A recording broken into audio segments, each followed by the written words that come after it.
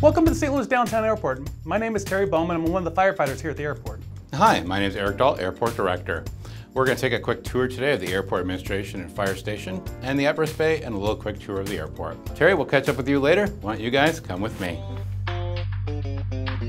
So here at the Airport Administration and Fire Station building, we have staff on duty 24/7 to make sure that the airport is always safe. Here, one of our critical personnel, Colin Rollerkite, our safety management specialist, who does all of our driver's education, insurance, and is critical to our Part 139 certification process. Fun facts about the airport is that we are 1,000 acres in size, have about 300 acres of developable land. We have about 20 aeronautical businesses, including our fixed base operator, Jet Aviation. And we're 3.5 miles from the Gateway Arch in downtown St. Louis. Bi-State Development began operating the airport in 1965, and today we are the third busiest airport in the state of Illinois, the second busiest general aviation airport in the St. Louis region. We do have a large conference room available, the airport's Emergency Operations Center, which the region uses to respond to aircraft accidents and incidents. Right now the room is set up to train for CPR, and we do train CPR for all different age groups. Right now we have 3 adult dummies and 1 infant. This room is also used by a community for different types of meetings, and it's available for all of our tenants to use as well. Our next stop on the tour will be the Airport Operations Center, where firefighter RJ will be waiting for us. The Airport Emergency Operations Center is where the firefighter who's on duty will be spending most of their time.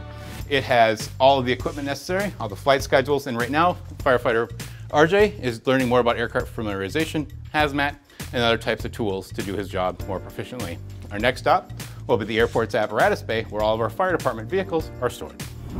Welcome to the St. Louis Downtown Airport Fire Department Apparatus Bay. Today I'm going to give you a tour of all the vehicles and apparatus we have in this facility. But first I'd like to take you over to our fire extinguisher training prop we have on the facility. We're very fortunate. This is actually a live fire training prop. It actually gives you some kind of a heat feedback. So when you have participants training, they're actually like they're really fighting a real fire.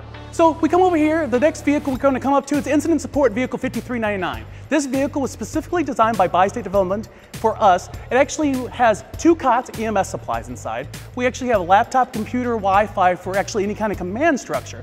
We're also very fortunate that it actually has an ADA compliant wheelchair lift on it, so if we had an incident on the field, we could actually get everybody off the field.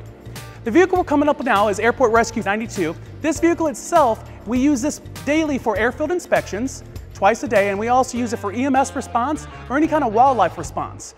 Basically any response that we do not use the aircraft rescue firefighting apparatus that we're going to be showing you next. Fun fact for the apparatus, this vehicle right here has 3,000 gallons of water. It actually is a 6x6, so I can lock in all 3 axles. But we're going to take this truck outside and I'm going to give you a tour. Follow me on out.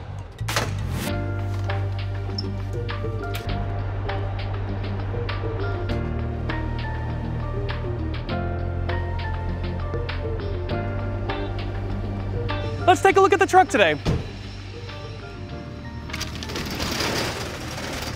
The first compartment here is actually our structural panel. This specialty panel is designed to actually operate the pump and actually get water out to our hose lines. Here you have these two cylinders, one's argon, one's nitrogen. This truck actually has a couple of unique things. It actually has halotron, which is a clean agent, and it has dry chemical powder agent. And these 2 cylinders actually supply the pressure to actually discharge those agents. This compartment here, this is actually the booster reel just for the halotron system. It's a specialty agent, so it actually has its own system. Fire hose here actually is just for water and foam. It's just like any structural truck you see where they pull up in your neighborhood. We pull it off the truck and would operate just the same. This truck doesn't have a lot of space on it, so actually even between our tires, we use storage. So these are our SCBA cylinders. There are backups for our SCBA packs are actually in our seats. I'm going to open up these next 2 compartments together. Basically, this is our toolbox. Between our axes, to pry bars, to sledgehammers, to bolt cutters, anything we need to use to try to access something. We actually have a toolbox, sockets. Sometimes we have to take things apart. We try not to damage things if we have to. If we can disassemble it and actually make it work in our favor, we will. Unique thing, it actually has 2 fire extinguishers on it. Sometimes all you need is a fire extinguisher, not a fire hose. Come around the back. With this truck, the only ladder we actually have is this little giant ladder. It's very multi-use. We can actually set it up as an A-frame and climb onto wings, do other things that a regular straight ladder might not be suitable for. Under the truck, we have a tool that's actually hidden under. This pike pull down here is so long, the only place that we could mount it was under the truck.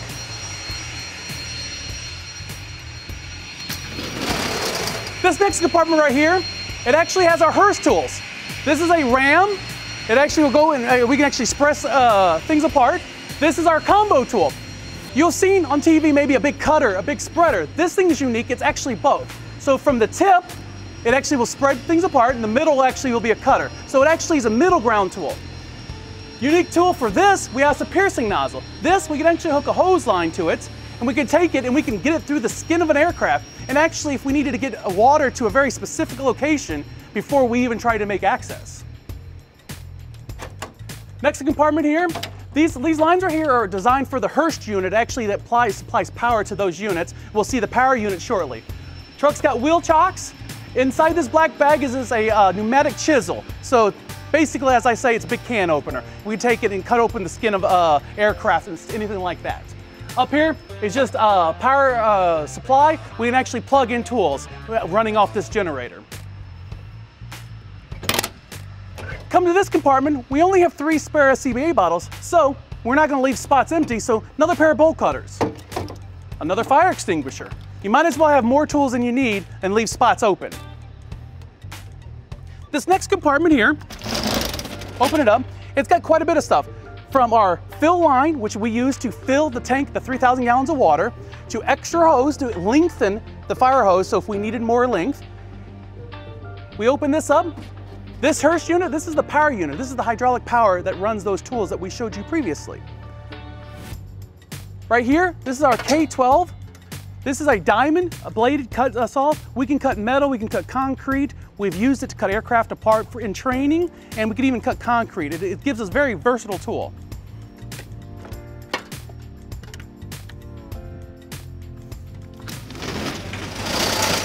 Last compartment, we have this double agent booster reel that I'm going to actually pull out.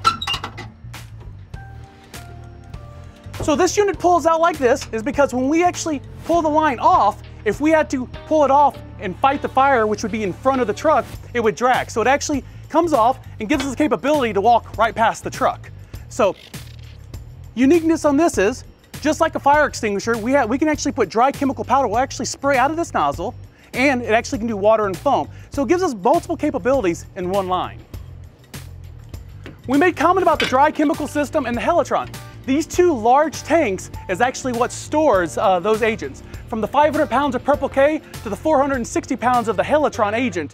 So those units are very special, and you wouldn't see that normally on a structural truck.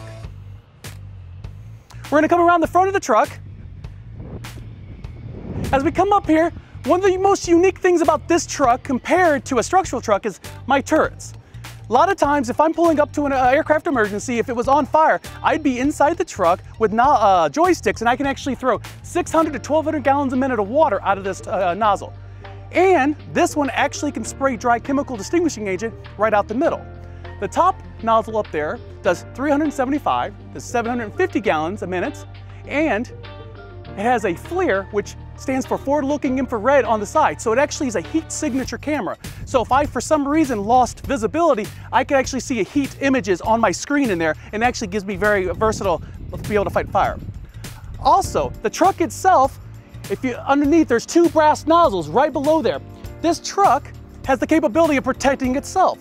If I needed to, I could actually throw water at the ground. And there's nozzles all the way down the middle of the truck to actually protect me.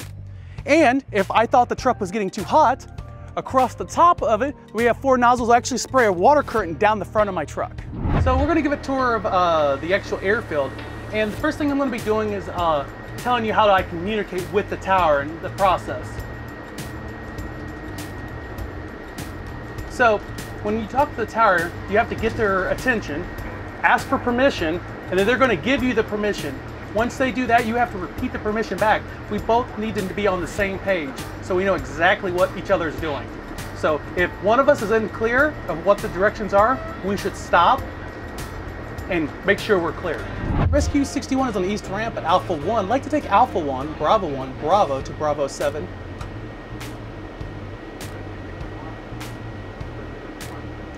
Anti-ground, Rescue 61 copies permission to proceed as requested, thank you. And actually, they just gave me permission to go Alpha 1, which is taxiway Alpha 1, which goes into, here's taxiway Alpha. We'll go to Bravo 1 once we cross. When we come up to our next intersection, that'll be taxiway Bravo, which will go all the way down full length to the end of runway 30 left, where we'll actually make our drive down.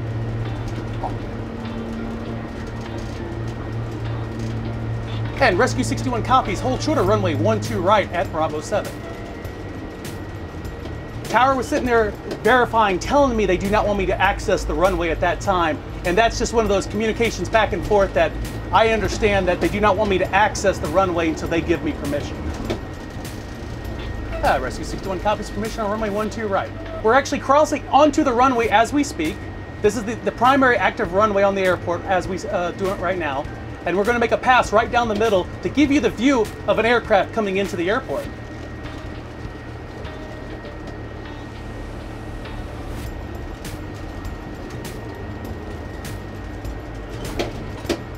So we're lined up on runway 30 left. This is where aircraft would line up before they would start their takeoff roll to take off.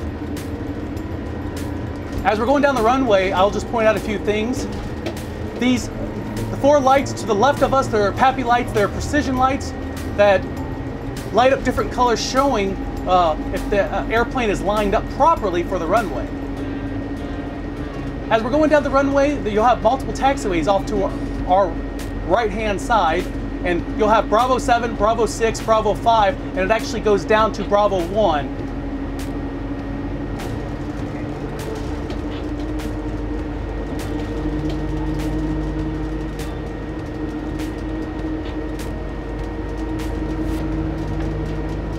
And while we're out here the whole time, we're listening to the tower. If they needed us to exit the runway or do anything, if they had an inbound plane or something like that, they would ask us to exit, and then they could give us permission back on here. Brand new control tower, which opened in 2008. The control tower actually controls all of the movement on the airfield, especially vehicles driving, planes taxiing, and they control all the airplanes inbound to the airport. So that you have 2 controllers, one on each frequency, coordinating ground movement and one coordinating air movement to work as a team.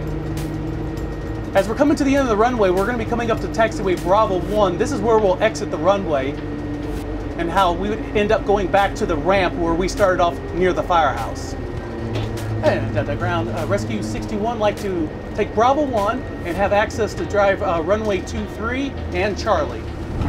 So we're going to be pulling up here onto runway 523. We're actually going to discharge water and show you the operations of the turrets on this fire truck.